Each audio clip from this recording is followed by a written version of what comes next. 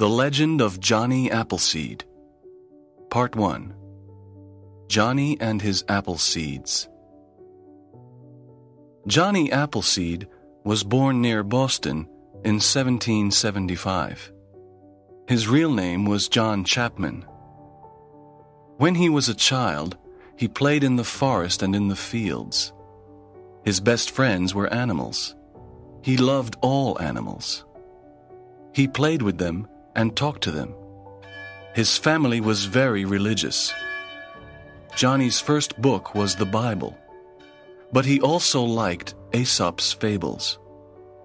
Johnny loved the tales about animals and their adventures. When Johnny was a teenager, he worked as a missionary with the Indians. He converted many Indians to Christianity. He taught them about the Bible. The Indians were his friends. When he was 26 years old, he had a vision. An angel appeared to him. The angel said, "Go and plant apple seeds across America. The settlers of the new frontier want good apples to eat." Johnny was surprised, but he was happy. He was a kind person, and he wanted to help others. He took a big sack and filled it with apple seeds. He carried this sack on his back. In one hand he carried the Bible, Aesop's fables, and other religious books. Now he was ready to cross the continent and plant America's favorite fruit, the apple. Johnny was an unusual man. He was tall and thin. He had long hair and a beard. He never bought new clothes. He wore an old coffee sack and the old clothes people gave him. He didn't usually wear any shoes. He wore a saucepan on his head. One of Johnny's friends said, "God bless you, Johnny. We are happy for you.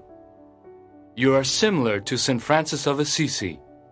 He loved animals and lived a simple life."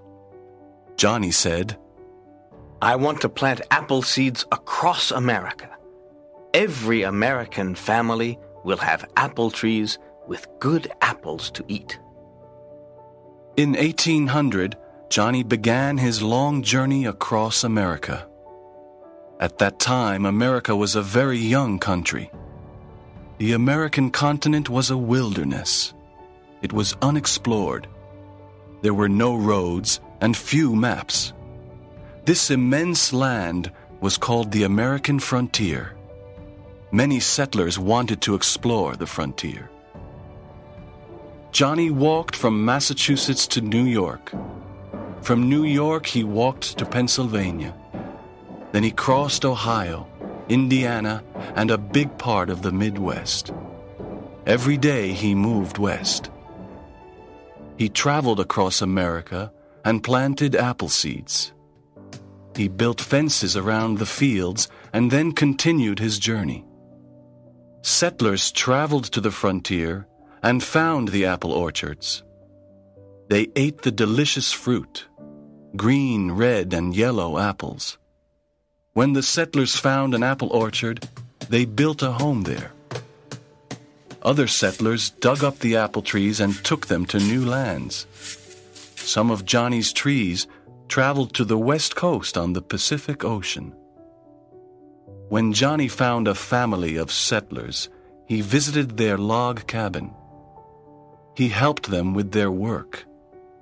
He told the children stories and sang songs.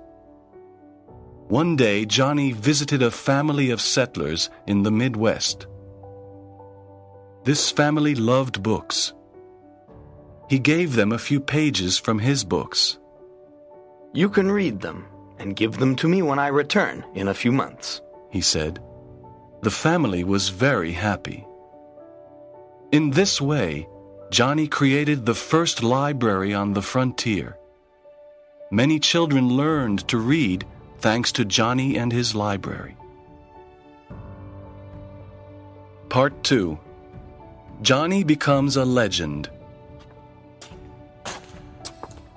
For many years, Johnny walked thousands of miles across the frontier. He planted apple seeds, lent books, protected animals, and made friends with settlers and Indians. The Indians liked Johnny because he had no weapons and respected nature. Johnny learned to speak the languages of many tribes. One summer morning, many Indians arrived at a frontier village. The Indians wanted to destroy the village and kill the settlers. The settlers wanted to send a messenger to a military fort to ask for help. The fort was 30 miles away. It was very dangerous. There were enemy Indians everywhere. Johnny wanted to save the lives of the settlers. He knew all the secret paths in the forest and in the mountains. He was not afraid. He took the message to the fort. The soldiers at the fort got on their horses and went to defend the settlers. A few years later, Johnny visited an Indian village. He heard the Indian chief say, "Many settlers live near the river. Tonight, we will kill all of them." That evening, Johnny ran to the home of every settler and said, "The Indians will attack you tonight.